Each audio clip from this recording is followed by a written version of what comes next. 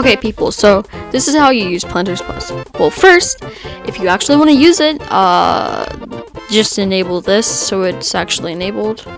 Okay, so a lot of planters. You can enable which planters you actually want to use and like you have. This is what I use. You can just like pick whatever. You should probably not mess around with max planters because it's like how many planters will actually place. I don't know why you'd want it to place 2. Seems like a waste of time, but okay. Now allowed fields. I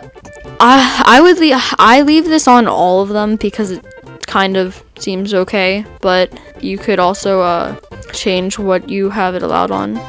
Okay, so in presets, I would pick. Okay, so there is like blue, red, and white. So just or custom if you just or like a mixed hive, you could pick like what you actually want to harvest. See, look, this is the nectars, and this is the minimum percent. If it's at 90, it'll keep it at the nectars at 90% full. So like, but it'll try to. So maybe keep it at like 80% if you don't have like, or lower if you don't have like super good planters. I would suggest having it on like harvest every 2 hours.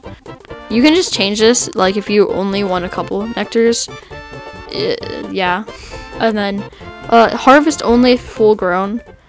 I would suggest not having that on unless you want to actually like harvest it when it's full grown. Only gather in planter field. If you want to like max out your nectars like always, you could have that on, but you might earn less honey while macroing. Well, yeah. Thanks for watching. I will leave the download link for the thing. Well, actually, no, it's a Discord server, so that you'll have to go to the Discord server and join it, which is actually the macro server, which has other macros too. So that's good.